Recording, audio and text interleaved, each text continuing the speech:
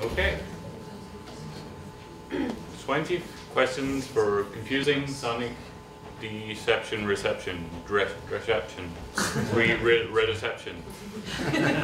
First of all, thank you to the accultured organizers for the conference and for the opportunity to be here and share my research with all of you. And although I'm late to the attuned bandwagon, I'm happy to be able to attend my first hearing speculation here. So the subject of my talk and my PhD is how we can listen like objects, or rather what it means to experience sound like an object, or rather what it is for objects to transduce sonic vibrations. So what is it like for machines to experience music, and what do whales think of submarines? If, as it has been proposed, that non-human objects have experiences, how can we explore the nature of these experiences without falling back into anthropocentrisms? How can a critical engagement with sound art and recent sonic technologies provide us with an alternate route to the roots of what it is like to experience sound as a non-human object? So today I'd like to put my ear to the ground and try to get closer to what happens when we attempt to anthropodecentralize sound. I don't plan to arrive at any concrete results, as I'm still trying to congeal what the central question is that I'm faced with. But rather, I'd like to just raise some questions about the problems relating to the sono-ontological turn, which so many of us are invested in. We may try to better understand non-humans through biology, acoustics, sound art, OOO, and creative research, but eventually these tactics seem to sort of turn back on themselves in a Borgesian fashion, humanly rationalizing that which may have no rationale. Speculating about the sonic experiences of things, we end up applying the very violence we seek to discombobulate. So where does that leave us? How do we probe the minds, materials, and assemblages of objects without your own human essence oozing in the process? It's important for me to point out just a few caveats, I guess, about my approach. I don't want to argue for some sort of pantheist animation in the sense of giving soul to objects. It's essentially this chasm I'm trying to avoid. Yet I feel that I keep going in circles around it in these dizzying ways that we saw yesterday. Consciousness is not a common aspect of objects in the world, and even when thinking about feelings which are just as often non-conscious. Stephen Shaviro confronts this issue concisely in the introduction to his book Discognition. And I'm quoting, "Plants are indeed sentient, as recent research has convincingly shown, but this does not necessarily mean that they're conscious. Plants feel, in Whitehead's sense, they encounter the world, but they do not do so in a manner which we are acquainted." End quote. And as Levi Bryant says in The Democracy of Objects, while rocks, for example, are certainly open to sound waves, they are not, as far as I know, open to signifiers. Although this seems to give us some grounding, we're now faced with the problem of whether consciousness is necessary for experience and whether signifiers even have anything to do with my question.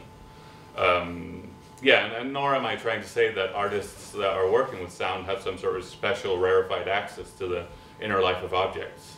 However, art and other creative approaches might give us a better sense of what it is to be an object than accounting does, or genetics, or maybe even conference paper presentations. So, this is maybe a different fragment. Human hearing is defined at 20 hertz to 20 kilohertz. The 19 and the 21 always like escaping us, but sound affects more than our ears and different objects at different frequencies. So my initial spark started around this commonly held belief regarding the spectrum of human hearing to be this very defined space, but with bats and dolphins listening at higher frequency ranges than us, and elephants, some say, in lower, then we must expand this 2020K scope. But where do we stop? What do insects do to the size of this spectrum? And should we also include plants? And then it becomes even a bit larger. And if we include plants, we surely should include machines of various orders. And then what about stones? And then you see my problem.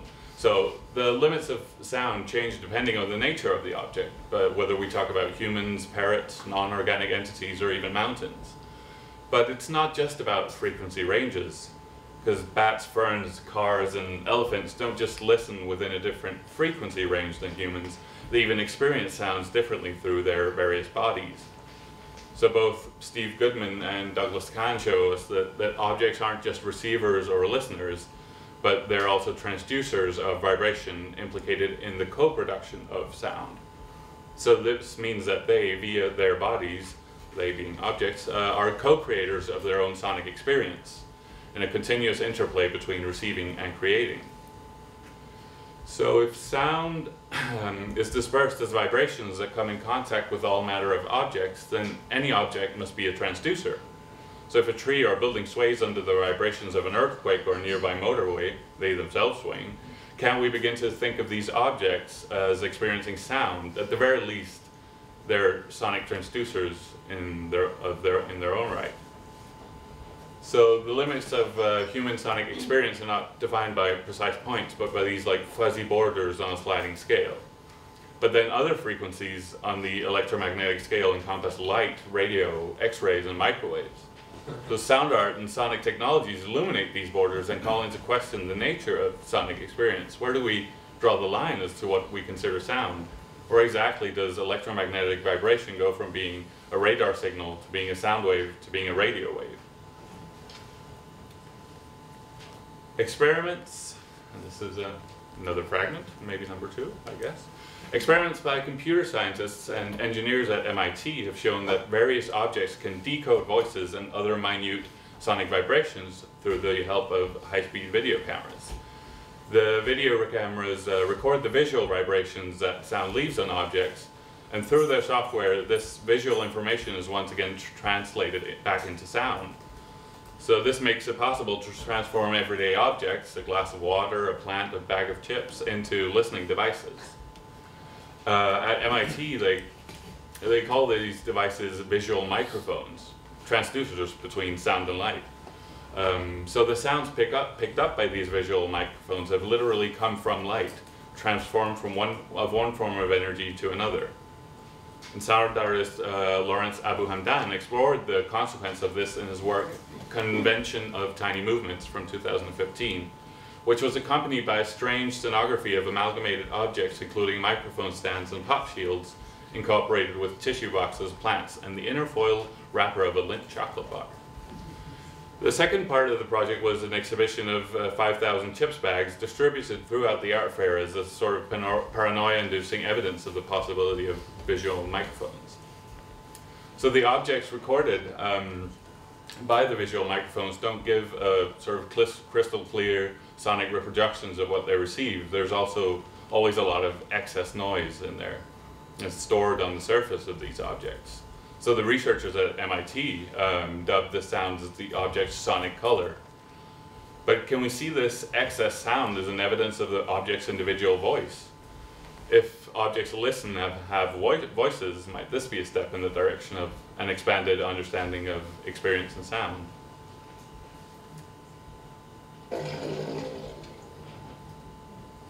What are you hearing when you hear a water organ? You're hearing the water modulating through the pipes and the concrete body of the organ, concrete. You're hearing two objects as they relate to one another. The water organ can only sound after the water has interacted with it, and vice versa. And after you've heard the pressure waves created by the vibration translated by a transducer in your inner ear that turns pressure waves into electrochemical signals. Sounds are entities in their own right, coexisting in an ecology of sonic hosts and parasites. Entities that are somewhere between agency and affect. If mind is not that which is inside an organic, mechanical, or digital system, but in the vein of some speculative realisms, something that is between objects, distributed and inter-objected, then behavior, physiology, and sensory motor affordances might not be the best place to start probing the experience of objects. But then how do we probe the inter-objective? Karen Barad claims that quote, all life forms, including inanimate forms of liveliness, do theory, meaning, end quote, meaning that all objects figure and reconfigure themselves by experimenting with the world. So from this object-based theory making, interspecies collaborative research can take flight. Brad proposes to do this through touch and what's more tactile, more haptic than sonic vibrations. And this sense of vibrational ontology has been taken up by Steve Goodman and similarly, but in a different language by the theory of sonic affects by Will Scrimshaw, a tuner himself, I hear.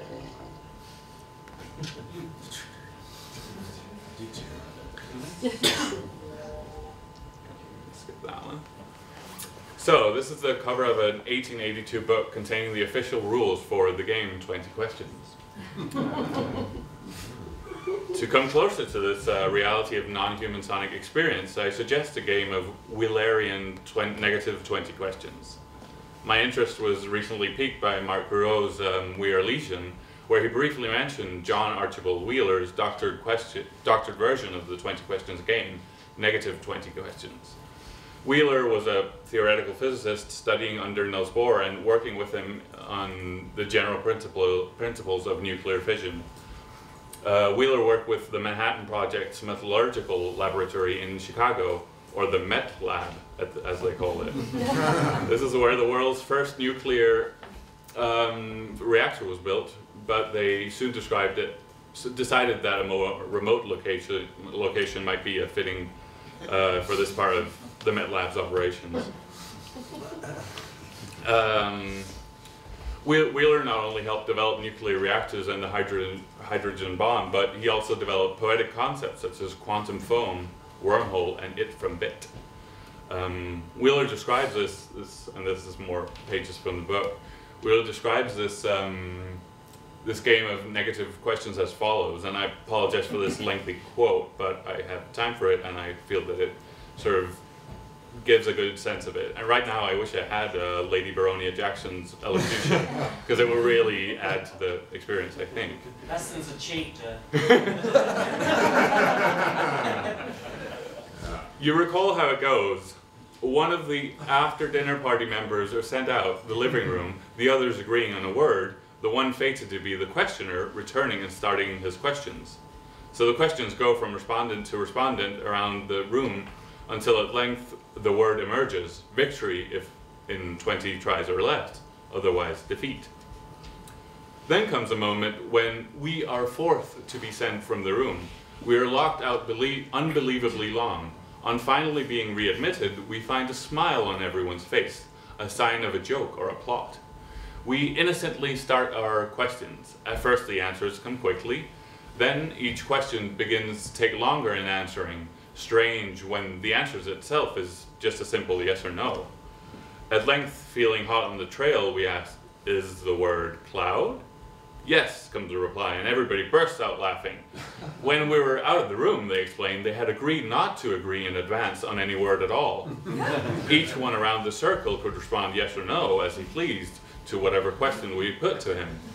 But however he replied, he had to have a word in mind compatible with his own reply and with all the replies that went before. No wonder some of these decisions between yes and no proved so hard. That's Wheeler. So questions are asked to the object in order to get at the core of the object's reality, yet with every question the object morphs and adapts to the subject's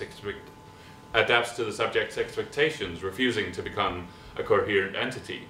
As Gruot says in We Are Legion, reality is defined by the questions we put to it. So it's a necessarily human nature of science. In Isabella Stenger's first book of Cosmopolitics, she describes the consequences of Wheeler's thinking if we're not careful to purge ourselves from the world. Using quantum mechanics, Wheeler claims that the universe itself, like everything that exists in space-time, owes its actual existence to the observer or subject. So therefore, if we follow an anthropic view of the world, the claim is that science is leading us towards an unsettling conclusion, that the end point of the universe is the production of those who describe it. After reading Gru's Weir Legion and serendipitously finding myself in Chicago, I decided to visit Wheeler's old office at the Metallurgical Laboratory. This is what it looks like, used to look like. This is it now. They put up some drywall, I guess. I met with a grad student there named Raymond during his PhD in chemistry there. And you wouldn't believe it, but he told me that this copy room was allegedly installed by Lucius Hutchman in the late 80s. Maybe, yeah. In the department's records, I discovered documents that show a different side of this negative 20 questions game. More than a sort of damning description of science inevitable anthropocentrism, Wheeler actually attempted to move beyond his own observations and solve this very problem the game represented. In his later years, Wheeler's research showed months and months of work in the in his later years there, in the 50s, in which he wrote out hundreds of imaginary games of negative 20 questions in order to come closer to the reality or experience of objects. So they were like archived without any plan or system, and making sense of it was quite laborious. Some sets methodologically ask sort of a row of 20 standardized questions of everything from parrots to calculators and dust, just sort of trying to level everything, whereas other sets pose more sort of gibberish questions, with seemingly no interest of arriving at any sort of lucid result. I'll show you some of the key examples I found or transcribed. So this first one is very sort of simple. Some of the best ones I think are you real or imaginary? Are you in this room right now? Can I eat you? Do you smell better than a skunk? And this is just one of the many similar sets of this. Like, this is one of, like, and then you do them again and again and again. And it's interesting to see in these early examples, these earlier sets, that his use of you to address the objects and the very naive approach he takes in these sets, completely unassuming even regarding the object's physical makeup, as if he couldn't see it with his own eyes. And this is another one. He even asked, like, how is the object oriented? Is this like is this a chronoportation of concepts we've got going on? But also, like, does the object fit into a known genre? Does the object interact? How does the object interact with human bodies? It's this. What's your emotional response? It's far more like formal in nature, and also asking questions that seem to suit like an art object almost. So maybe he was actually trying to figure out what it was to be an artwork. And there were a few notebooks there describing his methodology behind these questions. So how do you ask a printer what it is to be a printer? He has a long thing about that, printed on dot matrix stock, so that's fitting. So do you speak to it like you would a human? Do you touch it and caress it? Do you probe the printer's phenomenal world and print questions through it? Or do you print something that has so much information that it engages all of the mechanical parts of the printer? Yeah. Or do you plug it into various sockets and observe the response? Or do you take it apart and put it back together? Like, how do you get at this? That's some of the questions he posed. And like, we haven't even started to ask about, this is some of my thoughts, like he hasn't even started to think about the sonic aspects of this experience. And are the printer sounds that they make, are they communicative, or what is it that it would communicate? Is the sounds operative in nature? Does it have a sense of aesthetics? Here's another set that I quite like. Has these like, what can I call you? What's new? Do you think I should alter my programming? Which is a funny reversal there. What is it like to be you? By we, do you mean you and me? Is that goodbye? Do you get hungry? What's your language? And so there's some sort of establishing a more personal relation to the object, switching the relation between the respondent and the interviewer around as well. And then some sets engage more specifically in computing, trying to accommodate the language of the recipient as with the printer.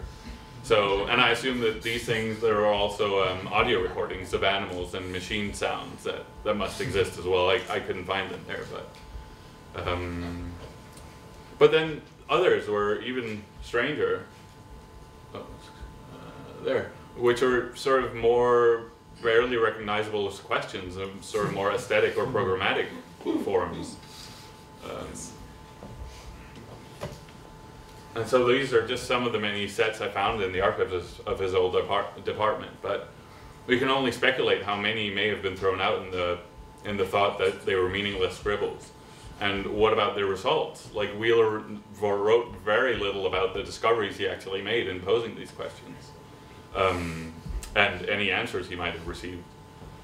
So I found no real accounts of the end results of all these hours of questioning. So I guess I'll end with a quote from that 1882. Oh, that's wrong here. From that 1882 book that I found in his library. From the preface. It's always difficult to codify laws composed wholly of decisions. And remember, this is for the game, 20 questions. I just found it strangely applicable. It's always difficult to reduce to writing traditions wholly oral, but it becomes an almost impossible task to draw up a set of rules founded entirely on traditional decisions. Still, as his merit is great who achieves a seemingly impossibility, and as the demand for some fixed form for this highly intellectual game is urgent, this attempt has been made in the hope that the difficulties of the case may be considered in criticizing the shortcomings of the author. New York, 1882. There.